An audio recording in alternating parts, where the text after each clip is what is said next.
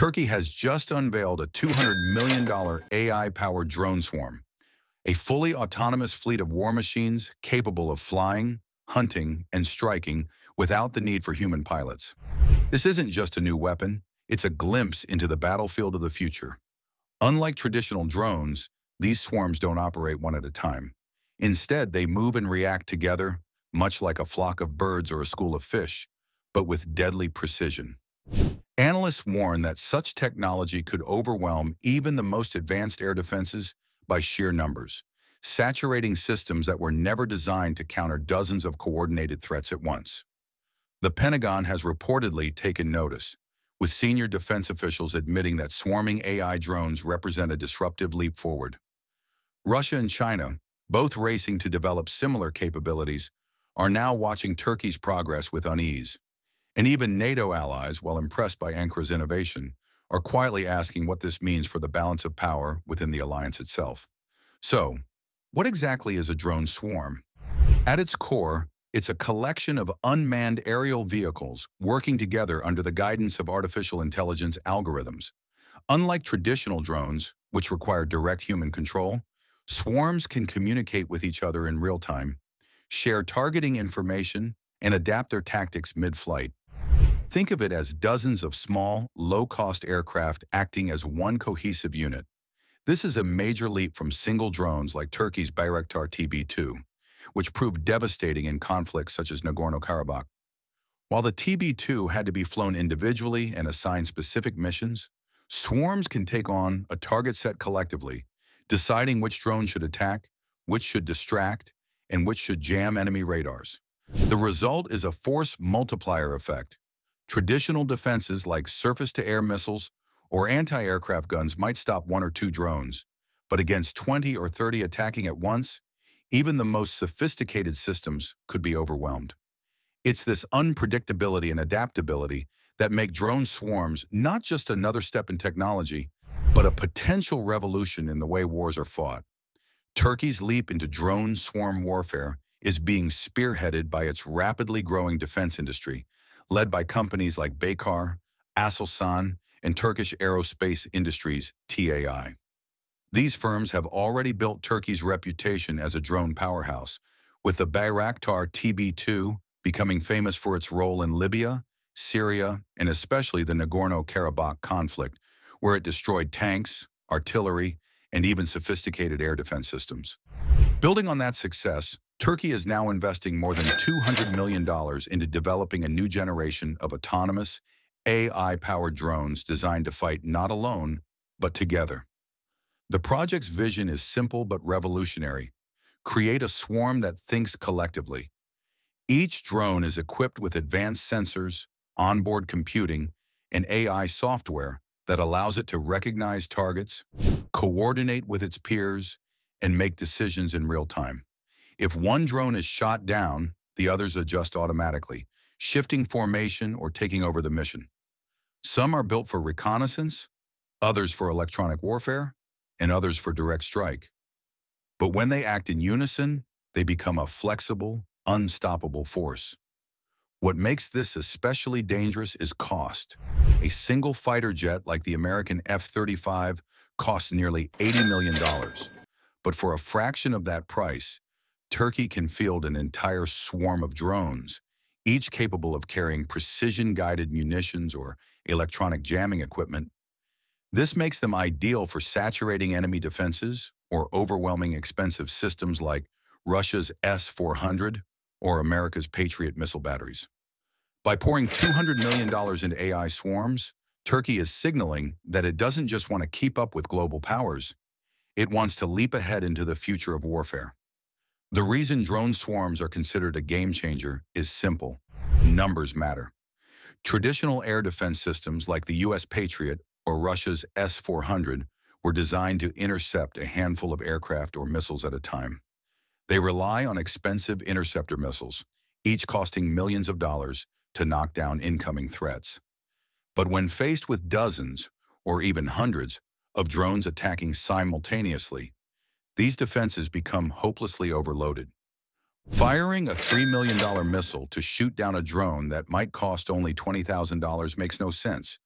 And when the sky is filled with targets, even the most advanced systems can't respond fast enough.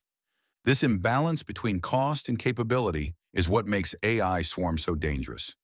Imagine a naval warship surrounded by a pack of drones. Some act as decoys, forcing the ship to reveal its radar position. Others jam communications, while the rest dive in with precision-guided explosives. By the time the crew reacts, the damage is already done. Military analysts compare this to wolfpack tactics. Just like wolves surrounding prey, drones can coordinate to overwhelm and disable far larger, more powerful opponents. We've already seen a glimpse of this strategy in action. In 2019, drones and cruise missiles struck Saudi Arabia's Abqaiq oil facility, temporarily halving the kingdom's oil output and shocking global energy markets. Those were primitive compared to what AI swarms can do today. Now, with advanced autonomy and machine learning, Turkey's $200 million program is taking this concept to the next level, creating weapons that can think, adapt, and execute complex missions without waiting for human orders. For militaries around the world, this represents a new kind of threat, one that is fast, cheap, unpredictable, and nearly impossible to stop once unleashed.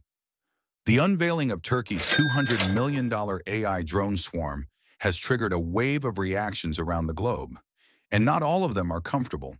Within NATO, many allies are impressed, even stunned, by Ankara's leap in military technology. Turkey has already proven the power of its drones in conflicts across the Middle East and the Caucasus, where Bayraktar TB2s changed the course of battles almost overnight. Now, by pioneering autonomous swarming technology, Turkey is not just a regional drone power. It is positioning itself as a leader in next-generation warfare. Yet behind closed doors, NATO leaders are cautious. A stronger, more independent Turkish defense industry means Ankara may act unilaterally, without relying on Western systems or approvals, potentially complicating alliance dynamics. Russia, meanwhile, is uneasy for very different reasons. Moscow has already felt the sting of Turkish drones in Syria and Libya, where its own air defense systems struggled against TB2 strikes. During the Nagorno-Karabakh War, Russian-supplied Armenian forces saw their tanks and artillery destroyed from the sky, often by Turkish-built drones. If Turkey can field fully autonomous swarms, Russia's traditional armored strength could become even more vulnerable. Russian analysts warn that these swarms could neutralize air defenses like the S-300 and S-400, systems Moscow has long considered untouchable. Then there's China, a nation already investing heavily in drone swarms of its own. Beijing is carefully watching Turkey's progress, recognizing both a competitor and a potential partner. China has tested swarms of hundreds of mini-drones launched from trucks and aircraft, but Turkey's combat-proven experience makes its technology especially valuable. Some Chinese military commentators suggest Ankara's breakthroughs could accelerate an arms race in swarm warfare, forcing nations to rethink not only defense strategies, but the very nature of aerial combat. For the Pentagon, Turkey's progress is a wake-up call. U.S. officials admit that while America is developing drone swarm programs, Ankara's rapid and cost-effective innovation could allow it to deploy operational systems sooner. This places Turkey in a unique position, both as a NATO ally and as a disruptive force whose technology is reshaping how wars of the future will be fought. Turkey's $200 million AI drone swarm isn't just a national project. It's part of a global shift in the way wars will be fought. For more than a century, military power has been measured in tanks, ships, and fighter jets. But now that equation is changing.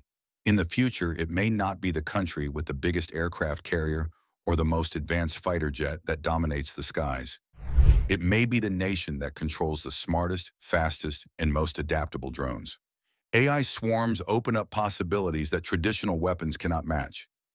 In naval warfare, for example, dozens of drones could overwhelm even the most advanced destroyer or aircraft carrier, attacking from multiple directions at once.